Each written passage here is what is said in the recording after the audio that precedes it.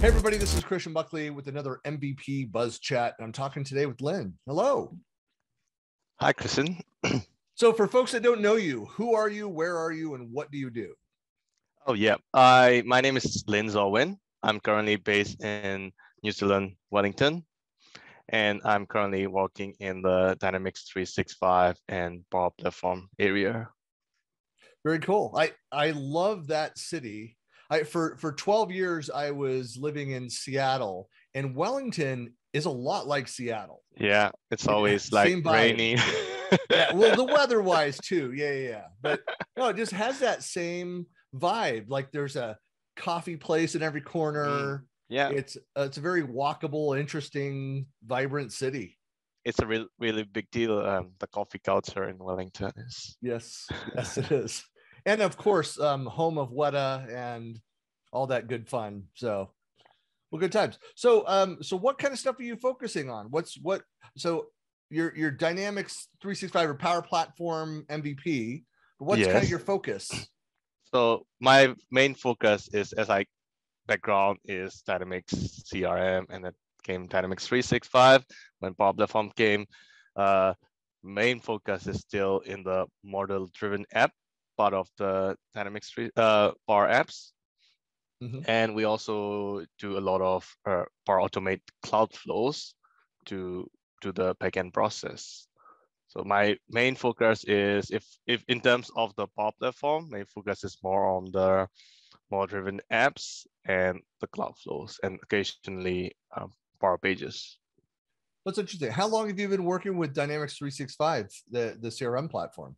Well, as long as my career started back in like last 12, 13 years ago. Mm-hmm. So back then it was Dynamics CRM. Yeah. Like I started my career with CRM 4.0 days, like really old. I don't have a lot of experience with it. I left Microsoft in 2009, went to a little startup or little ISV, and that was my first experience, all Dynamics CRM. And so it was very automated. Like our website, you would breathe on it, and we were picking up those signals and doing things with it. And then, of course, I've gone companies kind of back and forth between Dynamics and Salesforce. But I know that I understand that it's a very rapidly growing space yet again. So yes.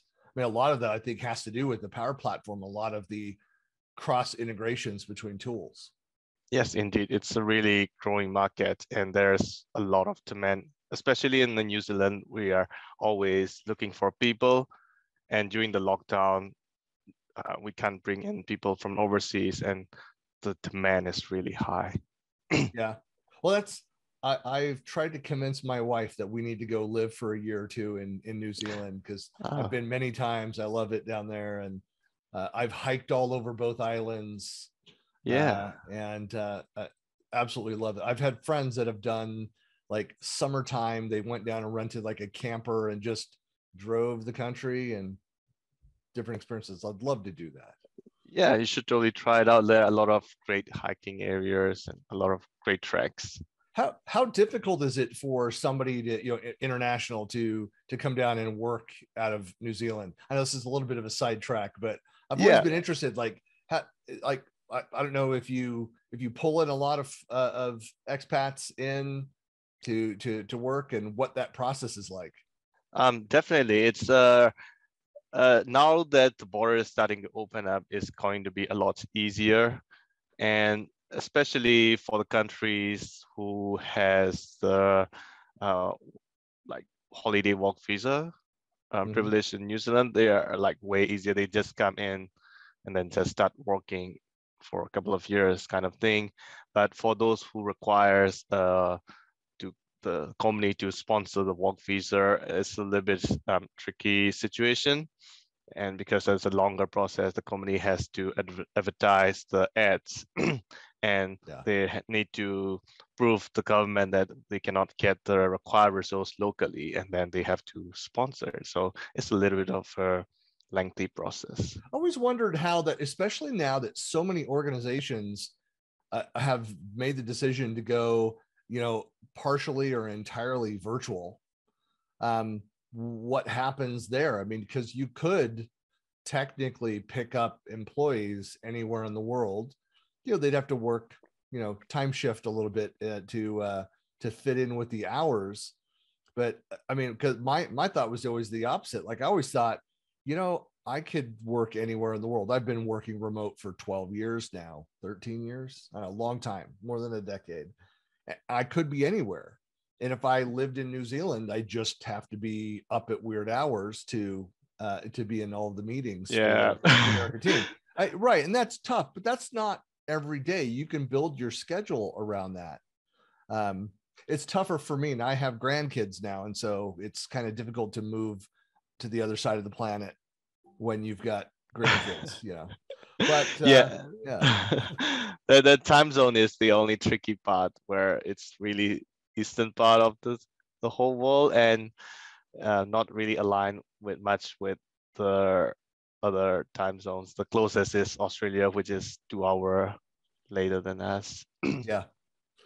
It's always when I'm doing sessions for APAC and realizing that even the variety there, people in Perth, people out of Auckland and Wellington, and people out of Singapore, and just finding a time that'll work for everybody. Just, and then it just never really aligns for, especially my team is all on the East Coast of the US. They're 2 hours ahead of me. And so I do an APAC call, and I try to pull people from our New Jersey office, for example, in on those calls. And they complain that I'm making them jump on a call at 9 p.m., 10 p.m. at night.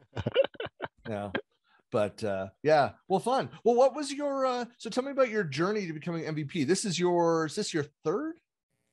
Yes. This, like, as of last 3 days ago, is my third. Yep. Yeah. So my journey started back in, let's say, last 10 years, since I started working in like CRM. And when I did the development, as you know, we all developers, we do Google when we don't know, we just walk that way. And I found a lot of my issues solved by those people in the forums, and some of the problems in the blog posts. And since then, I was inspired to start contributing in the area. So if I can find something in the online, I try to solve out the problem by myself, and then I try to blog it, so that I remind myself if I encounter this problem in the future. And eventually, I also started answering questions in the forums. Back then, it was MSDN forum, and it was really good. And but eventually, it's just starting to really get busy in the Singapore, and I just happened to do it like on and off, not routinely. And then since I migrate to New Zealand, I just want to restart it again. And then I just participated in the user group forums, meetups in the Wellington, and also just restarted the blog. And then I just do it more consistently this time, and also participated in the forums. And one day, Natraj from Australia, he reached out to me. Hey, Linn, I really like you're really active in the community doing these contributions. Would you want to be nominated as an MVP? So that was the time that I was started my contribution for 3-4 months. So I was like, I don't think I have enough content to submit if I were to show for my last 12 months contribution. So can you give me a few more months? And that was around January, February, and then he reached out to me again. I'll reach out to him on May, June. Okay, now I'm not ready. I think I'm ready to do the submission. And then after submission time, there were some Same time like this, there's a renewal happened, so I had to wait for a renewal round, and then I think it's August I was got a MVP award. For folks that don't know too, I mean, the submission process, so it's looking back over the past year of activities. And so sometimes like, you know, when you get submitted and especially if Microsoft likes you, they'll be like, it's not quite, you know, not for this cycle, but we like you. And you know, we'll consider you again for the next round. And there's some people that, you know, wait a while. I always talk about, I have a good friend who's an MVP and an RD now. And he had gone through that cycle and been considered a number of times. And finally he just said, you know, look, the amount of effort, he owns his own business, is very busy, very successful. And the amount of time that he was taking to collect all of that work and compile all of that, he's like, it's never going to happen for me. I'm not, just forget about it. I'm happy doing this stuff, but I don't have time for this activity. And then he got it, you know, and then he was in. And now he has to do it to renew, but it's just once a year, you know? Yeah. But it's, yeah, I mean, it can be, depending on the level of contribution, you know, and what you're collecting and building, it's not a small task to go and put all that together and organize. What did I work on the last year? Yeah. So it's more like time sheeting, filling Right. time sheets. If I do regularly, I don't feel it's okay. But if I do it at the end of the year and I have to recollect or look at through my all blog posts and all my activities and user group speeches and like, oh, it's. I know. Well, so I tell this advice like for you, Lynn, and is like, but I started years ago when I was working for another software company, and I was writing most of the marketing material, and I'd have salespeople like, hey, didn't you write an article about that? Or didn't you do a webinar on that topic? And like, yeah, let me compile it. So I did an internal newsletter on a monthly basis of everything that I did the prior month and would send it to the sales folks. And then I just like, why don't I just put this out on my blog? And so I've been for years, I have what I call my monthly. So I've got like I just published on the first of every month, I do a like June 2022 content wrap up. And then I take the time, it takes the time to compile that article once a month of all of those activities, all of the links. And then I put the kind of the narrative, the story around it. Hey, here's what I was working on. Here's the event that I went to. Here's the webinar that I did. And then all of those links, and publish that out. So what I need to get better at, and I don't know what your process is, but is adding that now into the tool on a regular basis, and not waiting for the end of year. Yeah. Until the renewal process. Because that's a pain where everybody is trying to go and add their contributions all in the month of March, all in the last week. Yeah, sometimes even the site is down. Yeah, but anyways, the other thing is like, so I know that there's a lot of people that have questions about getting started. You just talked about a perfect example of starting in the forums and then starting to expand on maybe what you shared in a forum, in a blog post. So what was your process? I mean, were you like set aside time every day to go in and answer questions, or what did that look like? Yeah, for me, the blogging, I block my calendar in one of the weekends. Mm-hmm. So I started for 5-hour block for, let's say, Saturday first. So that if something comes up on Saturday, I can move it to Sunday. For forums, I usually do it during the night, like block half an hour each day, Mm-hmm. go through all the new questions and reply the response to my previous questions. So it's a bit of blocking your personal calendar. Yeah.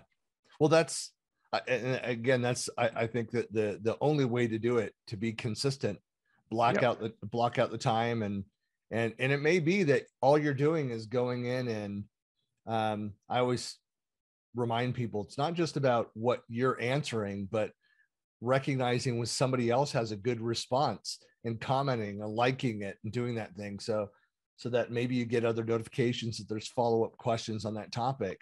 But recognizing others is a big piece of that as well. Yeah, indeed. Throughout the whole process, you're not just answering the questions, you also learn from other people's problems. And also same as what you mentioned, you also learn from other contributors. So you go to the new question, you see someone answer it, and you say, "Oh, that's quite a good answer. Like I wouldn't have never thought about it." So this not just contributing, it's also the learning process. That's why I love forums. That's why I like panels, is because even though you may have the correct answer for that, somebody else brings in a different perspective from a different industry or a different novel approach that you're like, I never thought of it that way. And, and so it's great to have those other insights.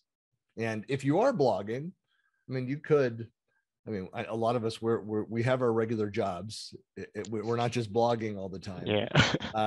But I mean, I don't think there's any shortage of topics that are out there. If you did nothing more than go and collect good answers from other people, give the attributions, recognize the people that gave those answers, which is always key. It's, hey, you want a secret to growing your blog is make sure that you're properly citing the work of others. You always want to do that. And then putting together your thoughts around the topics. I mean, I could go and blog once a day and find interesting technical problems that I have something to add to, and build up the content. And that's a great way for people that are looking for ways to start. Just go and find common problems that you've run into that you have some experience with, but pull in the work of others as well. You'll grow a lot faster. Yeah, that's also one of my source of the blog topics back in the days when I do forum answers.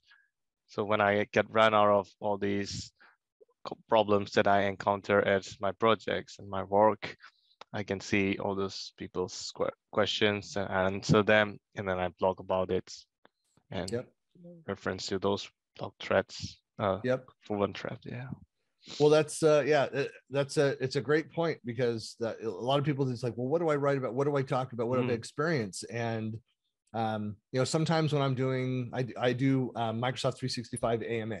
So M365 AMAs, we do these regular basis with a group of us. I've got, I don't know if you know, Kirsty McGrath out of Melbourne, an MVP, participates in these as well. And we were just recording earlier this week, and some of them, and a couple of the responses, like, I have no experience with that. And so I'm listening to them share their feedback on that.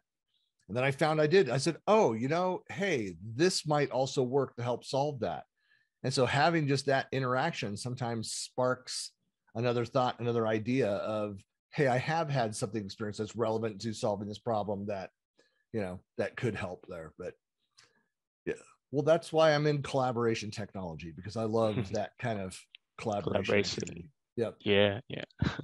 Well, Linn, I really appreciate you taking the time to, great to meet you. I hope to get down in your neck of the woods sometime soon, and maybe this year, but definitely next year I'll be back down your way. But for folks who want to find out more about you or get in touch with you, what are the best ways to reach you? Where are you most active in the social platforms? I'm equally active in both LinkedIn and Twitter. So it's my full name, Linn Zaw Win, LINN ZAWWIN. So it's the same as for my Twitter handle. Excellent. Of course, I'll have the links within the YouTube and within the blog and podcast. So, Linn, really appreciate you taking the time today. It's great meeting you, and have a great weekend. I should have put at the beginning. This is your weekend. It's already Saturday morning, 10 a.m. Dedicated. All right, to community. Excellent. No, thanks for doing that, and appreciate it. I'm really glad to be on the show.